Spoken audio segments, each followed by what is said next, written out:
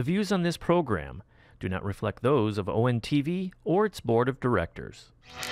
Welcome to OAA Now, your home for Oakland Activities Association news and information.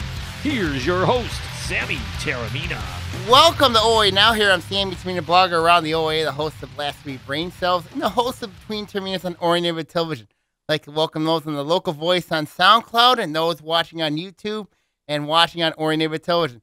We got a guest this week. Got the voice of Dragon Football, the legendary voice of Dragon Football, Coach Doug Corliss. Coach, welcome. Sammy, how you doing? I am good. I mean, of course, I still remember that Friday game, obviously, that call, that touchdown call that you made with that beautiful slant pass from Tristan Hill to Jamari Cooper, and to give Lake Orion their first win against West Bloomfield in 10 years. I was just telling Joey Tysick as I walked in, that fourth quarter of that game Friday night is a blur to me.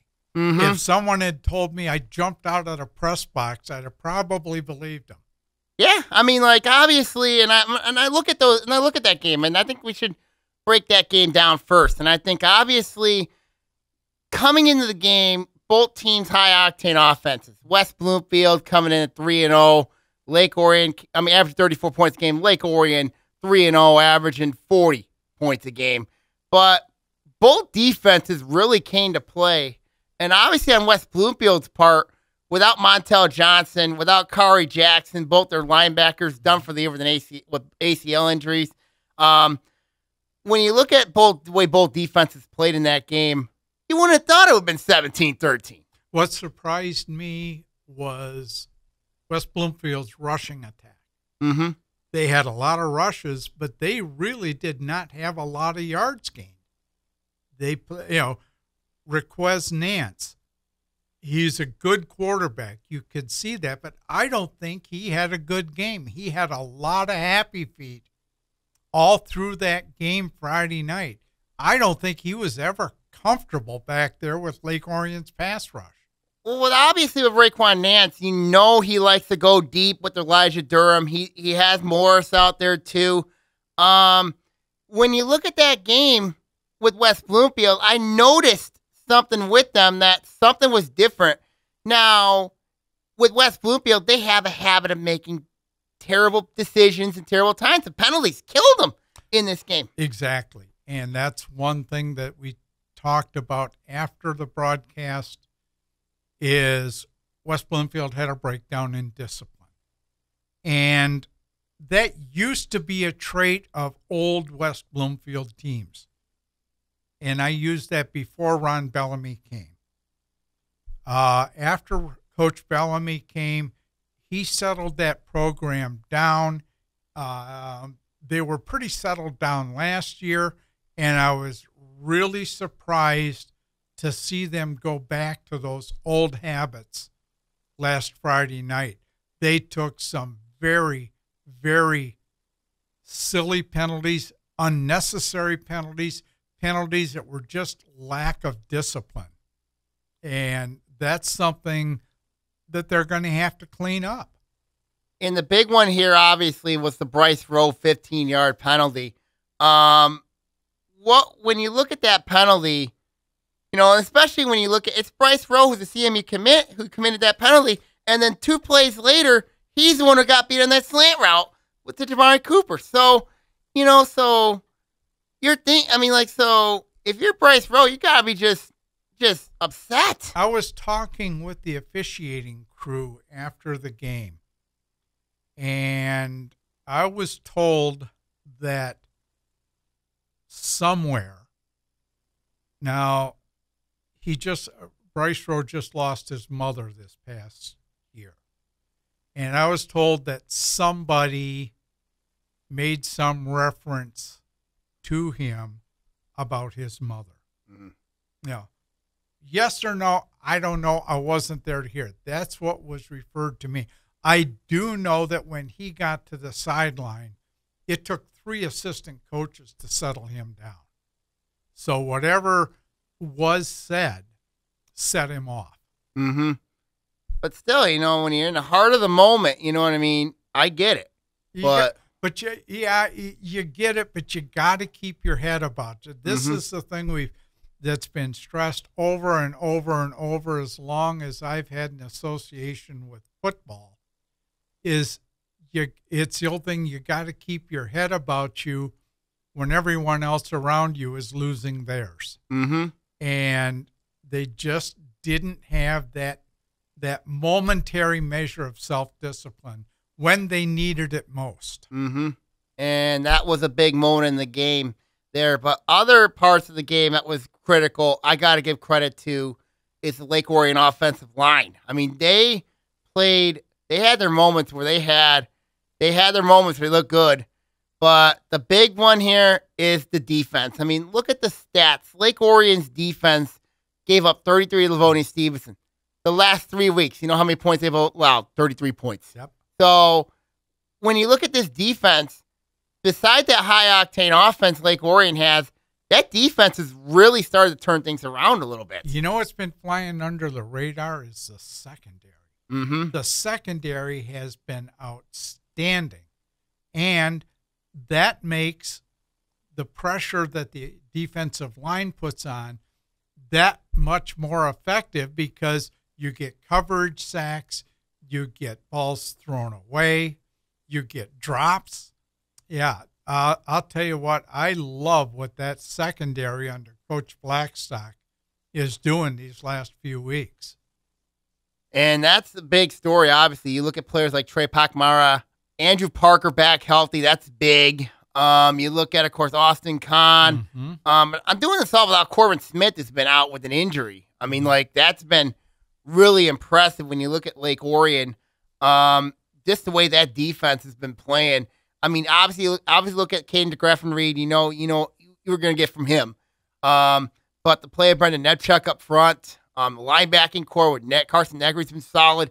I mean, this team, when you look at this Lake Orion team, I think they're back to a vintage Chris Bell type team when you look at what they got. What got me, and I talked to Coach Bell about this, is it seems like Lake Orion came in and they've been flying under the radar. Well, after Friday night, Lake Orion's been discovered. Yes, they have been. The world, the Metro Detroit area, the state of Michigan knows Lake Orion's back. They are back. And that's scary for the Red right now. And what it is you've got a veteran team. Mm-hmm. You've got a lot of senior leadership. You've got up-and-coming players as juniors. So, yeah, this is the melding of the seniors, juniors, and not a lot of sophomores in there, a couple.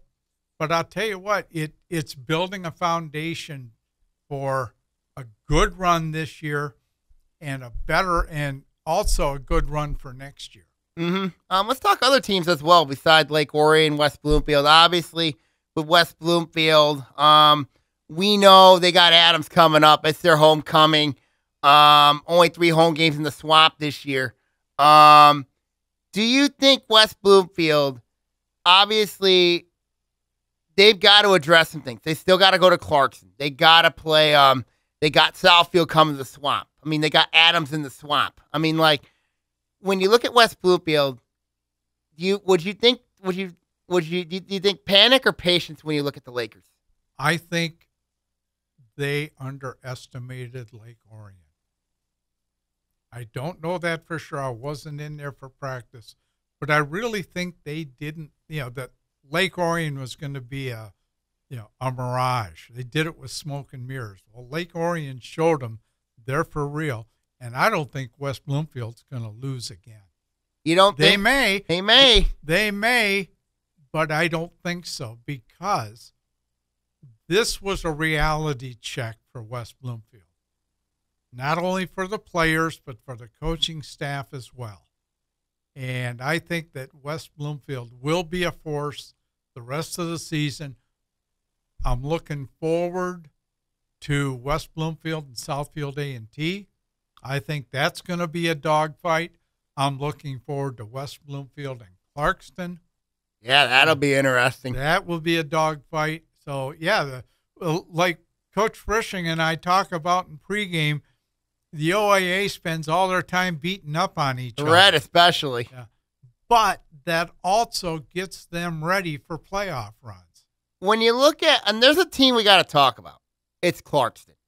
I mean, Clarkston, this team lost week 1 to Northville. Yep. And then they beat Lowe's A&T. And in the last 2 weeks, they beat Adams 28-7. And then they go into Stony Creek, which a lot of people called that was an upset trap. I even thought that was going to be an upset trap with the way Stony Creek plays. But obviously, when you look at Clarkston, everything starts and ends with Desmond Stevens. Yep. And yes, they got the Bowman twins there. They got Brady Collins there. They got Nick Wachensko there. So when you look at the Wolves in your mind, what are you looking at with Clarkston?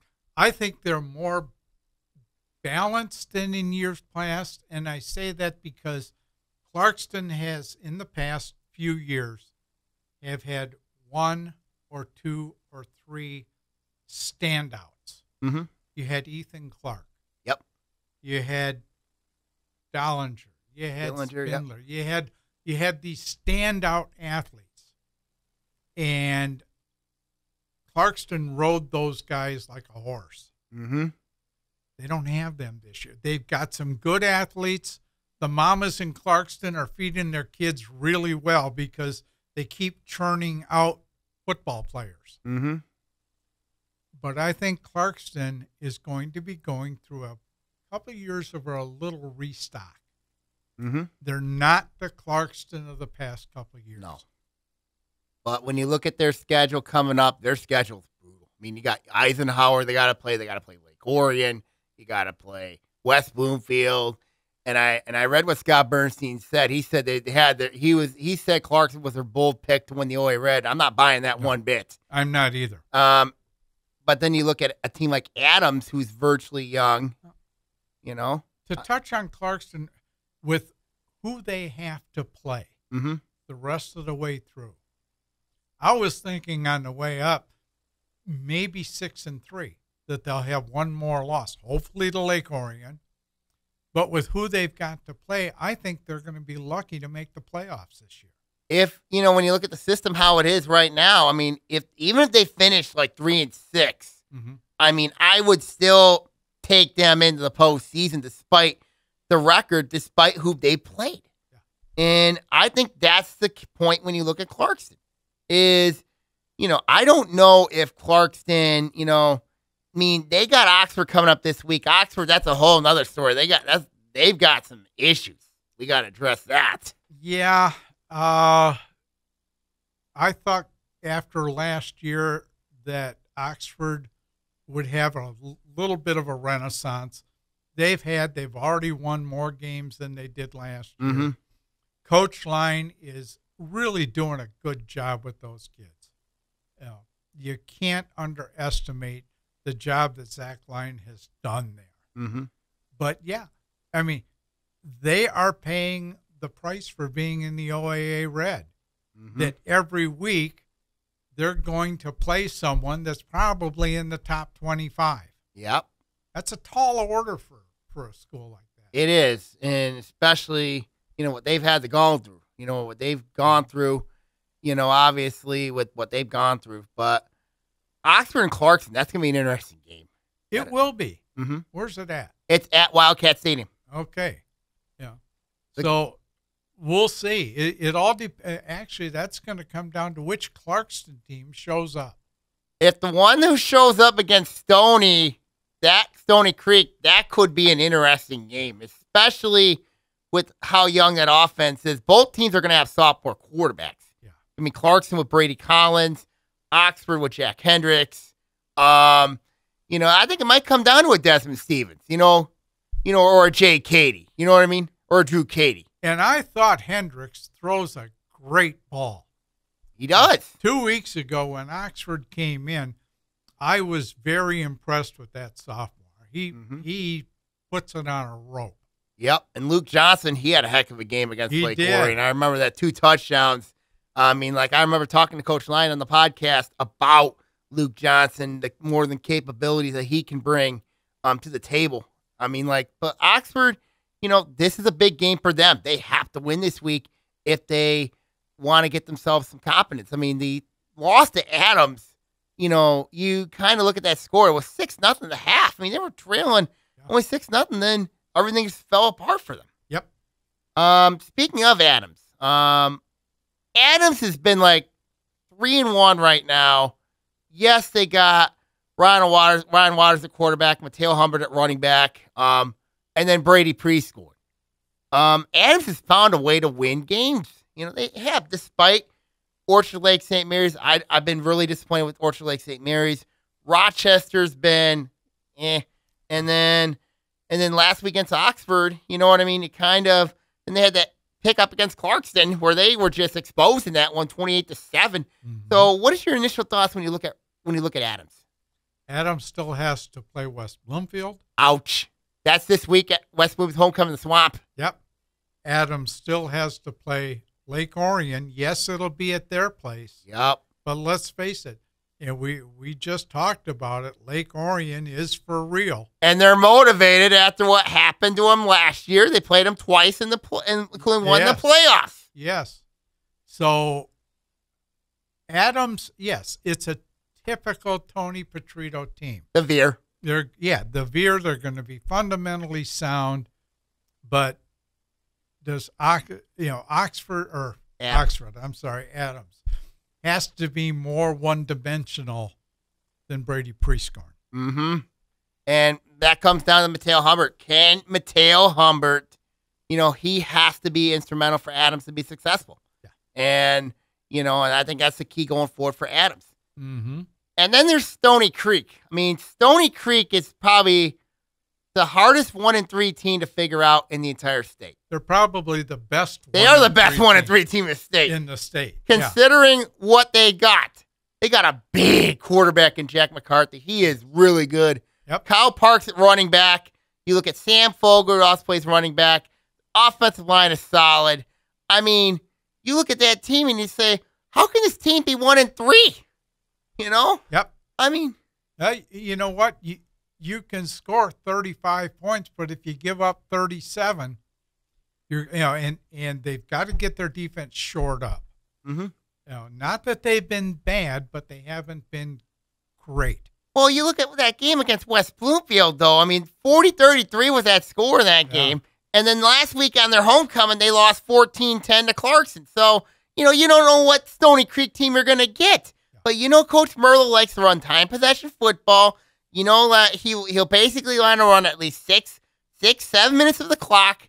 I mean, you think about it, if you think about that Lake Orion Stony Creek game, that's got upset potential maybe in that game if Lake Orion's not careful. Well, it does, but if it ends up being a track meet, they'll be in trouble. Yes. I mean, look how Lake Orion is able to move the ball on the ground and in the air, on the sweep, on the ends around. You don't know where they're coming from. Mm-hmm. And if Stony Creek finds themselves in a track meet with Lake Orion, I doubt they'll be, because you're not going to win a track meet running the ball all night long. You're going to have to air it out. Yep, and we know Stony Creek, they've been balanced. I mean, they've had some balance. McCarthy's a big quarterback. I mean, he is big. And you look at, of course, Kyle Parks. I mean, he's been a really solid back. Sam Fogler's been solid. I mean, Jonah McKay's another one. I mean, Stony Creek, they got pieces. They got pieces. They got Anabazzi at tight end who can play wide receiver, too. I mean, they've got weapons. I mean, you look at the games that they've been in. They lost to Harper Woods. They've lost to West Bloomfield. They got, I mean, they do have a win on their belt. But so it's going to be interesting to see how Stony Creek looks going forward when you look at the Cougars. So does it come down to how they perform under pressure? That's the question. Yeah. I mean, if Lake Orion gets out to a 2-touchdown lead, will they be able to keep the discipline and be able to come back? That's the question. Last year's game, that was 24-14 in favor of Lake Orion. I mean, let's not forget, Lake Orion does have Billy Roberson and T.R. Hill back. Both those guys absolutely killed Stony Creek last year in Rochester. So when you look at that game, Lake Orion's got a lot of experience in that one. Stony Creek, we know if they play time possession football, it could be really interesting, but that's the key's going to be on that defense. If Lake Orion, in that game against Stony Creek, Stony Creek, they love that time possession football. So we'll see what happens. One more thing back on Lake Orion. One thing that Coach Frisching and I were talking about during, the early part of the season. And I'm really glad to see it happen last Friday night is Jamari Cooper. Mm-hmm. Jamari Cooper goes out and does his job every snap of the ball. He's running. He's throwing key blocks. And for him to get that slant pass and take it in, I was thrilled for Jamari Cooper. Mm-hmm. And, he's been working really, really hard, obviously. So when you look at Lake Orion right now, they're rolling right now. When you look at that red right now, I would say right now, Lake Orion, West Bloomfield, Clarkston, Adams, Stony Creek, and Oxford. You think that would be the good order in the standings right now, you think? Well, that's pretty much the way it is right now. Yeah. So, right now, Lake Orion is there for somebody to come and take it away. Right. And then it's going to be the dogfight. Right now, I think West Bloomfield has the advantage. But you're right. Then it's going to be a 3-horse race between West Bloomfield, Clarkston, and Adams. Yep. And that's what's going to come down to when you look at the red is those 3 teams. Let's go now from the red to the white. Southfield. They've been battle tested. Defense, not necessarily they've been the greatest, but they came up big in clutch situations. Had a game-winning touchdown save for them against Groves. When you look at Southfield Arts and Tech, everybody says this is it for them. The senior-heavy team. When you look at this is the year for them, is Southfield. I agree. Mm-hmm. I mean, Southfield is going to go as far as Isaiah Marshall is going to take them. Mm-hmm. And, he's a quarterback. It's hard to double team on a quarterback. You've got to be aware where he is on the field on every snap of the ball. Mm-hmm. You can't overload to put pressure on the quarterback because he's got receivers that'll light you up. So, they're going to go as far as Isaiah Marshall takes them. And right now, the way Isaiah Marshall's playing, he's going to take them a long way. And you got, obviously, Tashi Braceville there. He's been doing a really good job for Southfield.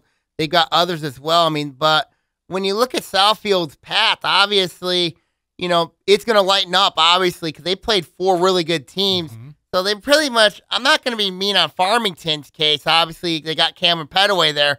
But, when you look at, they got Rochester, they got Bloomfield Hills on the schedule. Their toughest matchup won't be till week 8 when they go to the Swamp. And when you look at Southfield's path, they should be at least 7-0 heading into the Swamp. When you look at the Warriors, they should be. Yes, mm-hmm. I agree. And again, it's as far as Isaiah Marshall can take them. Should Isaiah Marshall get hurt, which I hope doesn't happen because you never want to see an athlete get hurt, but can they reclaim their season should he go down? And there's no reason to think he will, but he is the player they can least afford to lose. And that's the big one, obviously. Let's look at Harper Woods. Obviously, the Pioneers. First, they had a good win against Stony Creek, 34-21. I know people look at that controversial call there. Then 2 weeks, they played Lake Orion and Southfield. Of course, Lake Orion, they were just completely robbed, 28-6. And then against Southfield, they had that tough 34-26 loss there. And then last week, they bounced back, knocking off Rochester 56-26. So what is your initial thoughts when you look at Harper Woods? Welcome to the OAA. Mm-hmm. And as we've said before, and it holds true for every division, week after week after week, it's going to be a dogfight, and you better come ready for it. Mm-hmm. And don't be surprised if a team comes up and bites you. I don't think that they expected to lose to Lake Orion. They came in, their preseason hype was really high. Well, considering that they're going to be in Division 4 for the playoffs, I still think they're going to be a playoff team with all the teams they've been playing. Yes, they will. And they're going to be one of the top favorites in Division 4 when you look at it. Yeah. Because of the schedule they played. So when you look at Harper Woods' path, you can look at players like, Jacob Olden. You look at, they got some playmakers there. They got some playmakers. Stephon Buford's another one. When you look at Harper Woods, obviously, what was your initial thoughts? Obviously, they're sitting at 2-2 right now. They got Bloomfield. They still got to play Groves, which is going to be very interesting. I think Groves they got to go into Wayne County. So that's going to be a very interesting test for Harper Woods, going forward. I think that I kind of picked Harper Woods at 5-4 this year. Mm-hmm. Yeah, simply because they are in, albeit the tied for the toughest division in the OAA. The red and white are both really tough divisions with some really good teams. Mm-hmm. And the rest of it can end up to be who's left. Mm-hmm. Who's left standing after week 8 or week 9. Mm-hmm. And there's another team we got to talk about here is Groves. When you look at the Falcons, when I look at Groves, they're 2-2. They were just completely blown out by West Bloomfield. And then they had that tough 42-35 loss to A&T. I think Groves' defense has been a problem, Mark, and that's very unusual for a Coach Brendan Flaherty team. Yeah, Coach Flaherty sometimes does it with smoke and mirrors. Mm-hmm. He gets some good athletes. He develops his players really well. Mm-hmm. And yeah, I'm not surprised. I'm kind of surprised that they're 2-2. Why? Because they're a good football team, mm-hmm. and it's all part of the dogfight. That's the OAA white, as it is with teams in the OAA red. Like I said previously, these are two very, very good conferences who spend most of the season beating each other up. And when you look at Groves' schedule, they still got to play Seaholm. They still got to play. They got Harper Woods coming up. They got Rochester this week. Rochester, you kind of knew with them it was going to be. They had a veteran team last year, won their first game in school. First playoff game in school history by beating Stony Creek last year. Off to a really rough start at 1-3.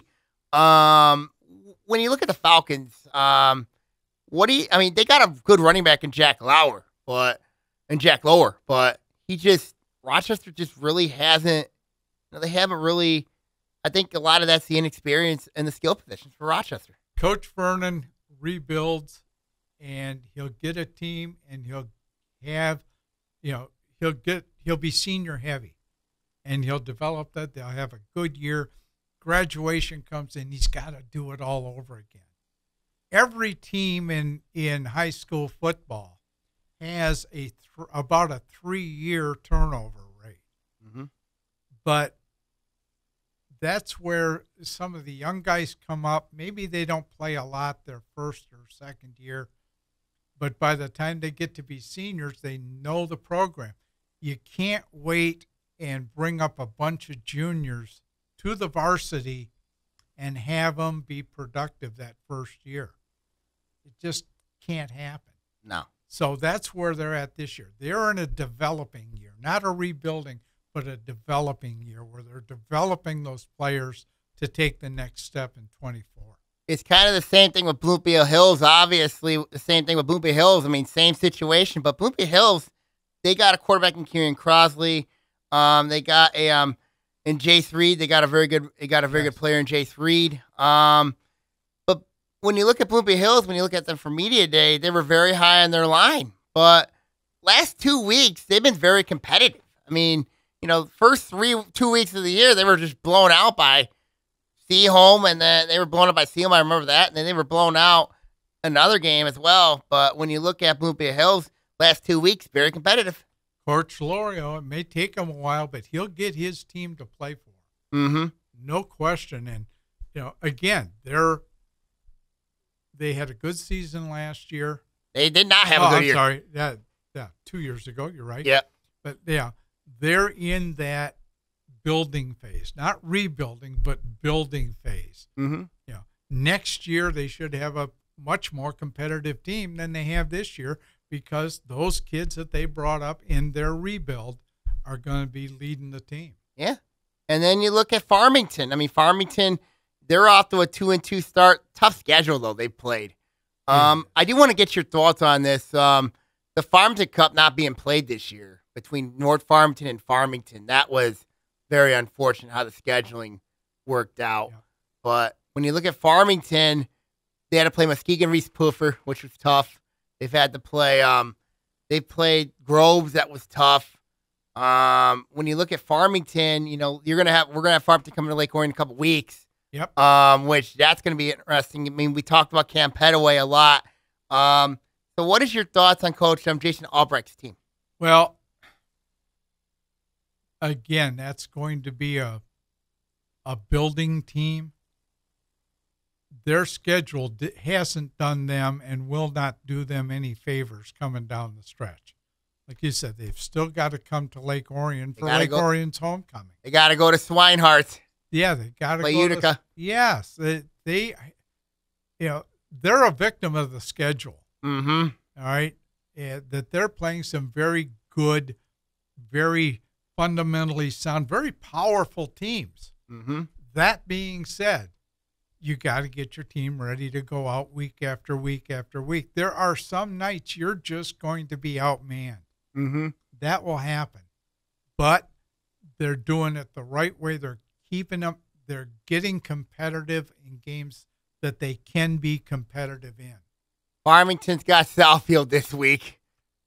Well, let's go on to the week after. Yeah, and then Harborwood has Bloomfield Hills this week, and then you have Groves and Rochester, the Battle of the Falcons. Yeah. Which, that'll be very interesting. But when I look at the white division right now, I would say it's Southfield, Harper Woods, Groves, Farmington, Rochester, Bloomfield Hills. I'd flip-flop Groves and Harper Woods. That'll be really interesting. Those two teams meet in Wayne County. That'll be really interesting to see how those two teams meet. Let's go down the blue. I mean, this division has been just crazy, wild and crazy. When you look at, of course, Oak Park starting off the year 0-2. So when they played both Troy schools, Troy and Troy Athens, now they sit at 2-2, got confidence. But I really think the best team in that division is Seaholm. Just the way that team has played. They've been dominant. The only hiccup of this season's been that 28-10 loss to UD Jesuit. I mean, I really, really love what Coach Jim Dewall has done with Seaholm. And it starts and ends with the Kinney boys. Yes, it does. And Coach DeWald is one of those, we've talked about it with other coaches. He keeps his team on an even keel. Doesn't let them get too high. Doesn't let them get too low. Has them ready to, I'll tell you what, when you play Seaholm, you're going to get a team that's prepared. You're going to get a team that will play hard. They're going to be fundamentally sound. And Coach DeWald's done this for years. I remember when he was at Andover. Yeah. I mean, like when he was at Pontiac Northern as well. I mean, like he's been a guest on my podcast numerous times. You know what I mean? I remember. But one thing that's bothered me with Seaholm has been when they play arch rival Groves. I mean, like that rivalry's been like almost one-sided. I mean, 10 of the last 12 meetings, Groves has beaten Seaholm. And I really think that when you look at Seaholm, they got to do well with the kids they got. You know what I mean? Inner city rivalries are always, amazing. Yeah, you mentioned Seaholm and Groves, how it's one-sided to Groves. You look at Adams, Rochester. It's really one-sided. Yeah, I remember. I think 1996 was the last time Rochester went into Adams, went and beat Adams. Yeah, and there you have. And they have Stony Creek there too. Right, you have Rochester, Adams, and Stony Creek. So those inner city, and that's the thing. You never know what's going. North Farmington and Farmington. North Farmington and Farmington. You just never know what's going to happen in an inner city rivalry. And both those teams have that date circled on their calendars. Mm-hmm. Yeah, they're going to play everything else in between, but it's going to come down to beating playing and beating your crosstown rival, no matter who it is. No matter if they're in different divisions. I mean, right. Obviously, Grove's in the white, Seaham's in the blue. I want to get your thoughts on North Farmington. When you look at the Raiders, started off 0-3. Their schedule was brutal. Played Groves week 1. I remember the blocked field goal attempt, which led to a Groves touchdown, which changed a lot in that game. And then they had to play Caledonia. You know how Caledonia, they had to go there, and they had to go west. Yes. And then they played Seaholm where they gave a 56. I mean, their defense was absolutely shredded until last week when they played Troy Athens. And they won that game 22-7. So when you really look at North Farmington, just the schedule is absolutely it's killed them. But it's also helped them in some sort. But you know what? The schedule comes out early. You know what you're going to have. I don't know what to put my finger on for North Farmington.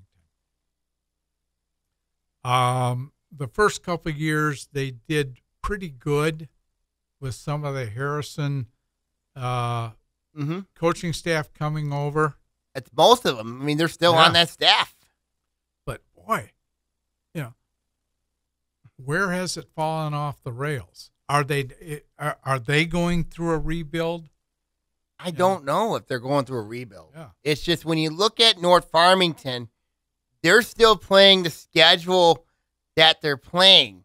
They're playing all these tough teams. I mean, you look at, of course, with North Farmington is they got playmakers. They got Ryan Shelby there.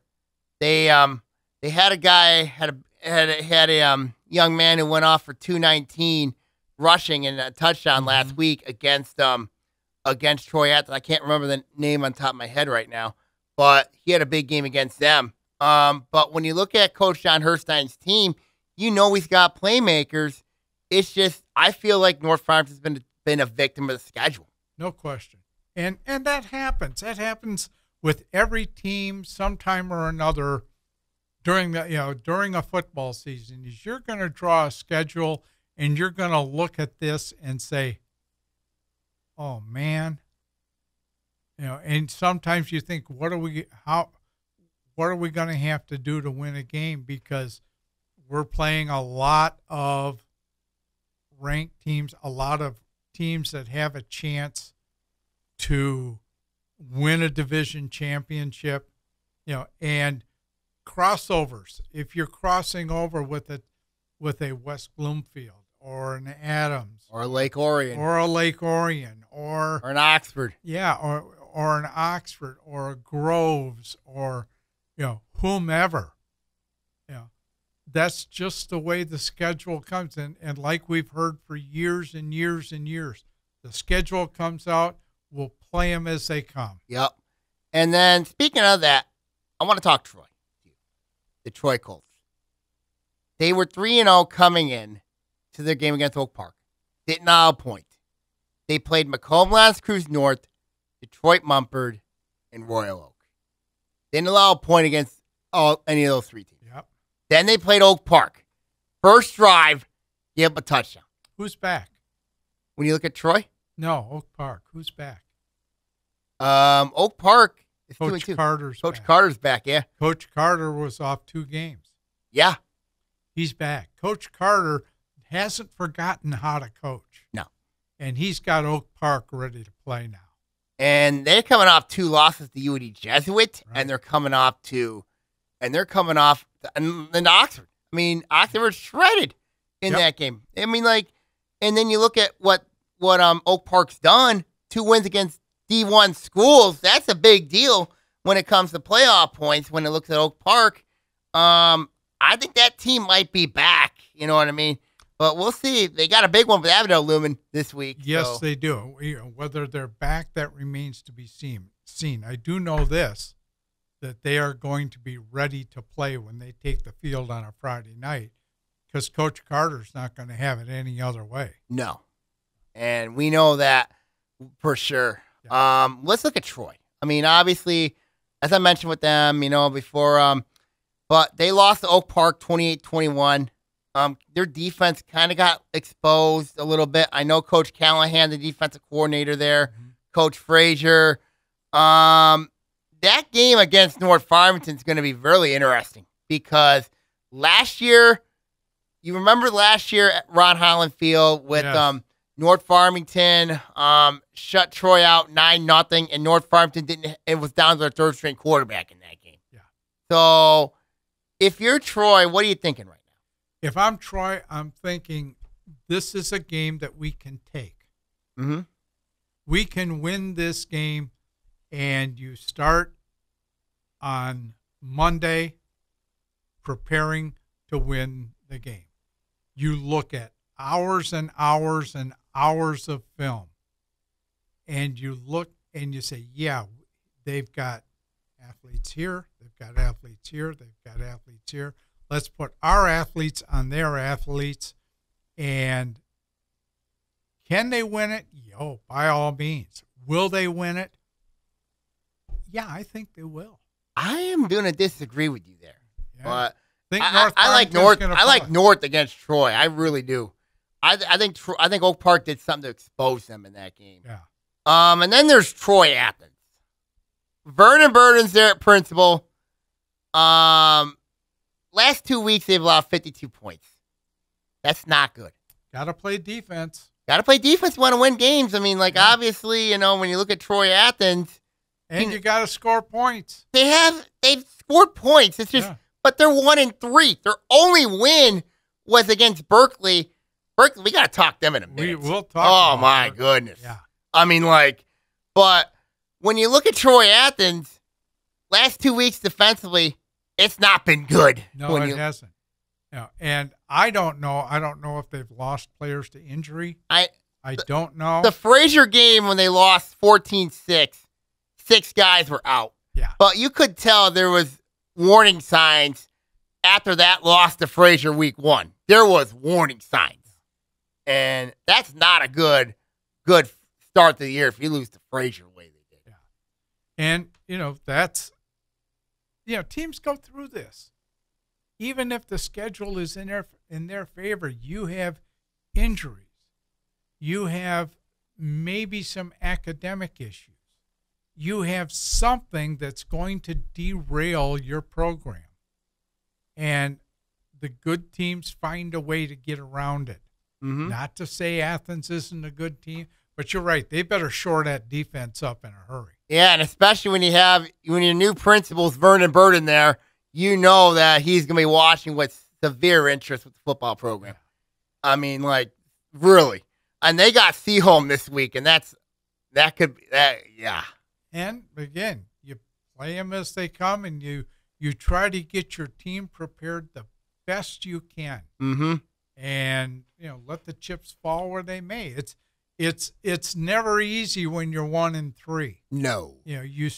But the thing you have to do is not deviate from what your game planning is. Mm-hmm.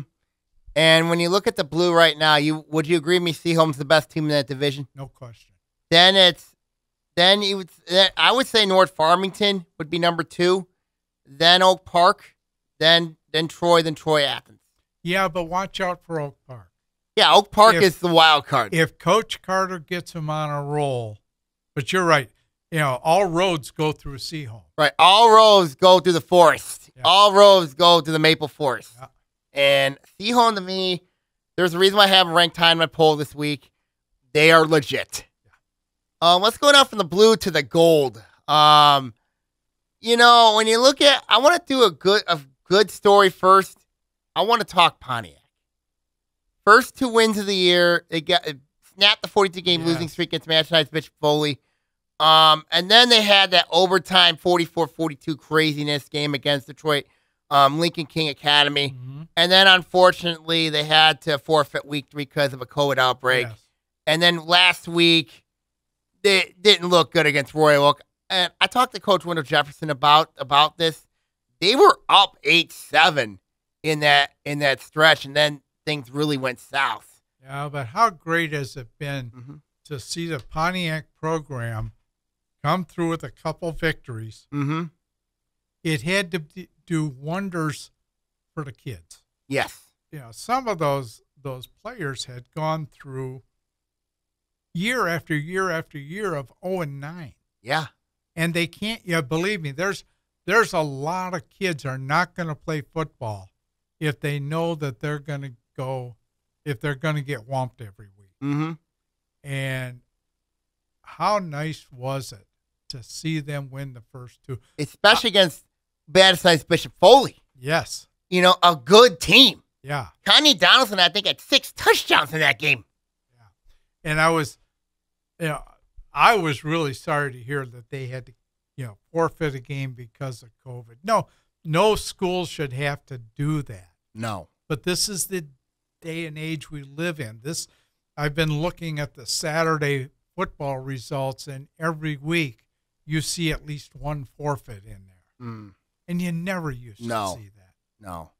But when you look at Pontiac, the way that team's been, I think their game against Berkeley is a big one for them. It is. And that is at Pontiac. Berkeley, how do I describe this? I'm shocked. I'm shocked that Berkeley, who not more than 3 or 4 years ago was claiming division titles every year, has fallen off the way they have. What happened? 160-0 in 4 weeks. 160-0. Yeah.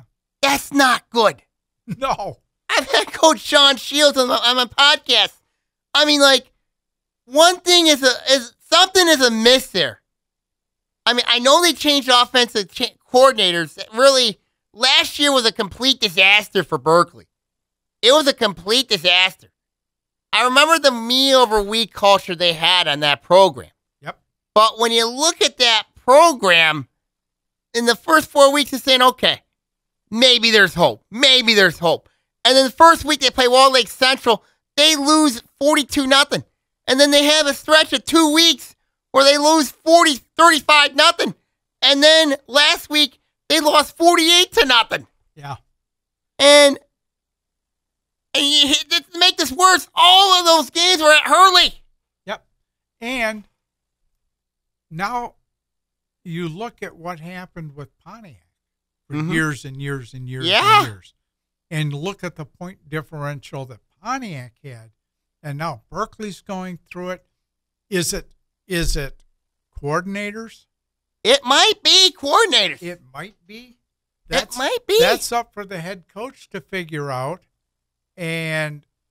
But don't, if you're going to not score points, you can't give up 40 points. Or 35? Yeah, or whatever. Because they got a playmaking quarterback in Sonny Cabbage. But when you look at Berkeley, I thought this would be the 3rd best team in the division this year. I have not seen Berkeley play. But I know that you're not going to be successful and you're not going to have a good season if you're doing a lot of 3 and outs.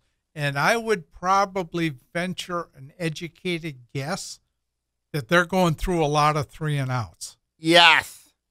The punter's got to be the busiest guy on the team outside of the bus driver. And that's not good. No, that is not good. I mean, especially with everything that team, they are struggling right now. Is it a matter of who they've had coming up? Is it that they're having an off year getting players up from the JV? That their program is going through, their whole program, top to bottom, I mean, their JV team was okay last year. I don't think they have a freshman team. They do not. Yeah. So you've got ninth graders playing JV football. That's not easy. No, it's not. And they're coming up the next year to varsity. Mm-hmm. So you've got sophomores playing up probably a lot of them playing on the varsity. And that's just hard when you look at it here. I mean, obviously, you look at, I know Coach Sean Shields very well. Great man. Mm-hmm. Great coach. But, this is very unusual for him in 2 years, the struggle that they've been having right now. Yeah. And that's not good. Nope. I mean, and now they got a big one with Pontiac Lumen at Pontiac. Pontiac, if Kanye Donaldson can come back, because he was hurting, I know he was hurt a little bit. And when I talked to Coach Wendell Jefferson a couple weeks ago on the podcast, I think he should be healthy now. I think Pontiac will win that game. I think so, too. I think he had a great chance to win that one. Yep, and it'll be another statement win for Pontiac to go from years of OANs to at least 3. I think they can win 3-4 games. They have 3-4 wins. Mm-hmm. That's a confidence booster right there. What a comeback for that program. That is. Let's look at Royal Oak. I mean, Royal Oak, they're now sitting at 2-2 right now. Colin Campbell looks like he's got something figured out defensively. I think for me with Royal Oak, offensively is the issue there for them. Michael Herman there at quarterback. But their defense has been very good. I mean, they held Holly to 7 points for a half and then lost them. I mean, lost a tough one. Been really competitive, especially in the defense side of the football. Their defense has been good. Mm-hmm. But you know what? That's been a problem with Royal Oak for the last 4 or 5 years, putting points on the board. Yep. And, your defense can take you so far. Then comes the point you've got to talk to the other side of the ball, and you've got to score. You got to score, and that's really what Royal Oak's issue is they got to score. And then let's look at, of course, Ferndale. I mean, like, we're going to talk Avondale last. I think Avondale, the way they're started this year has been really hot. Avondale has been on a tear. Avondale has been good. Mm-hmm. They've been very good, and it's a testament putting that program back on the map because they went through a couple tough years too. Mm-hmm. And that's the problem. You get down in the blue division or the gold division, you have smaller schools. Right. You don't get the turnout for these programs. Mm-hmm.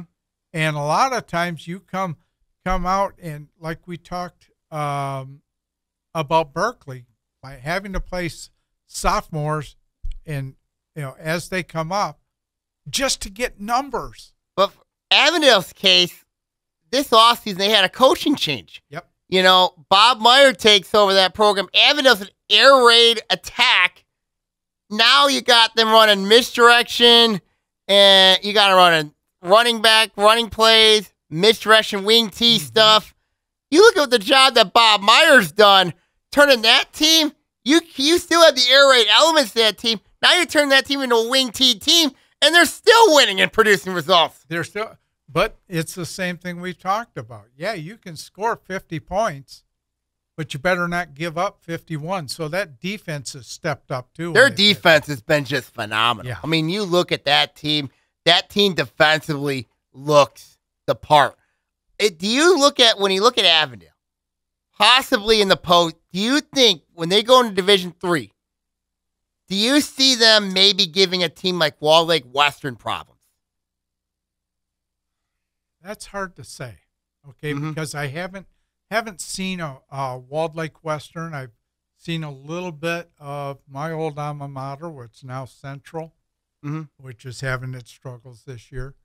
But I haven't seen Western. And look, the old saying goes, on any given Friday night. Mm-hmm. And, yeah, they can upset a Walled Lake Western. I think they can. They can go in and upset anybody, but the playoffs are going to be, let's face it, the top teams in each division. They're going to be the top teams no matter what. Mm-hmm. So yeah, you could, you make the playoffs, you might squeak out a victory. But are you built for a run? That's the question. Now, a team that I thought I had some high expectations coming into the year, but have really struggled a little bit, has been Ferndale. Everybody thought this was going to be Ferndale's year. Well, they had the two coordinators. I mean, the head coach of Croswell, Lex, came over there along with brought his defensive coordinator with them. Yeah. They had Colin Huck, who was hyped up to be really good at quarterback, but they've really struggled for some reason. All the preseason people that think they know what they're talking about had Ferndale picked. I had them included. Well, you know what you're talking about. Yeah. But, everybody had them picked to win their division. Mm-hmm. And you know what? It's the old thing. You can win the division on paper, but are you winning it on the football field? That is the question. So, yeah, football's had their struggles. Ferndale's had their struggles this year. Mm-hmm. And I can't put my finger as to why. You're right. They got new staff in. Right. They've got tremendous athletes in that school district. Right. As just channeling all this together. You think the transition period has been, really been the one that's been the most concerning with that team? Probably takes a year or two to get your program in there and up and running. Did they change the offense this year? They did. Yeah. So you have all these returning players having to learn a new system. They're going more of a spread look. You Yeah. know what I mean? Obviously, they used to be like a power type Right. team, but now you're going to more of a spread. You know what I mean? And saying like, okay, wait a minute here. But when you look at changing offenses, it's hard to learn. It is. It is. And that's what the summer's for. And actually, that's what the off season's for. All the build up, it's the time in the film room. Mm-hmm. It's the time doing chalk talk. Mm-hmm.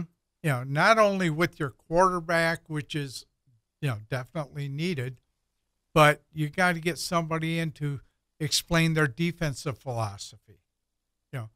Okay, this is what we're going to do offense. You guys, this is how we're going to stop them. Mm-hmm. And then making sure you've got the athletes in place to run what you're teaching. And when you Give it a year. Mm-hmm. And be patient with them, Yes. with Ferndale. When you look at, of course, the division right now, Avondale, just really impressed with the transition they made this year, going to that, changing offenses. Their defense has been good. Avondale, to me, is the best team in the division by far. Yes. And then the second best team in that division, you would say, who would you say? You know what? It's a toss-up after Avondale. Right. I mean, Ferndale, you kind of put there. Royal Oak maybe's in that convo. Pontiac, I think Pontiac's the second best team in that division. I'm being honest here. Could be. I think Pontiac is. Even though they lost to Royal Oak, I think when healthy, when dangerous, Kanye Donaldson, if he's healthy, I'm telling you, Pontiac could be the second best team in that division. If Pontiac wins 4 games, you are going to see a much different Pontiac team in 2024, simply because they will have that confidence of winning games going into next season. And I think Pontiac, they're a scary team. Really scary. And then Berkeley, obviously, I have them ranked last right now, obviously, with the with their struggles. I mean, I still can't believe. It's hard to explain with Berkeley the fall that they've had. I can't explain it. It's hard to explain. I mean, like, how do you explain it? Yeah. I mean, how do you explain it? Yep. I mean, you really can't. We talked about putting in new systems and taking time to acclimate it. And, of course, being around Lake Orion's program since the leather helmet days, I think back to 1998 when Coach Bell took over Mm-hmm. and completely changed the way of doing business Mm-hmm. with Lake Orion's offense. And, Coach Tooley came in, took over as defensive coordinator, installed a very, very aggressive defense. And Coach Bell took the players that had been there. Darren Tooley was the quarterback, and took those players and reworked it from a power I formation, which they had run before, to 3-4 wides, throwing the ball all over the football field. And what did they do? They won. Yeah, so they won. And they brought in the jet sweep offense, and they've won. Some changes happen quickly, and sometimes it just takes a couple of years to get it through and get it implemented the way you want to do it. And then Avondale, obviously, when you look at with Avondale going, changing that whole thing around, it takes a lot of time, but it can be done real quickly. Yeah. Any final thoughts, Coach Corliss? Well, I'll tell you what a season this has been so far. Mm-hmm. And, of course, we particularly pay attention to Lake Orion because we're here. And nobody, I think if you stopped 100 people going into the stadium and say, where do you think Lake Orion's going to be after week 4? I don't think you'd find anybody would say they're going to be 4-0. Yeah. Yeah. And then you look at, of course, like Berkeley, like West Bloomfield, 3-1. You look at, of course, Southfield Arts and Tech, 4-0. You look at Seaholm, 3-1. You look at Harper Woods. 2-2. Who would ever thought? Yeah. Couple of things. Is Clarkston going through a rebuild? I don't think so. You don't think so? No. I kind of think they do because they don't have their single. Well, Desmond Stevens is saving them right now. And Oxford, I'm trying to figure out what's going on with them. You know what?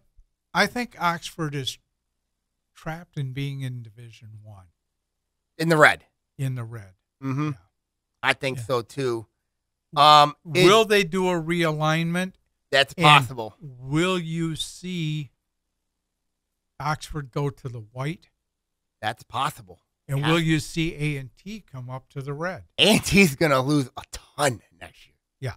And then you look at, of course, is Troy, with their schedule, obviously, their schedule not the greatest, that's something I'm keeping an eye on going forward there. Avondale, obviously, Division III. Yeah. Keep an eye there. Just a lot to keep an eye on. Yeah. Will Groves move up? That's a question. Yeah. I don't know if Groves could really come up and be competitive in Division I. I don't know. Or be in the red. Yeah, red.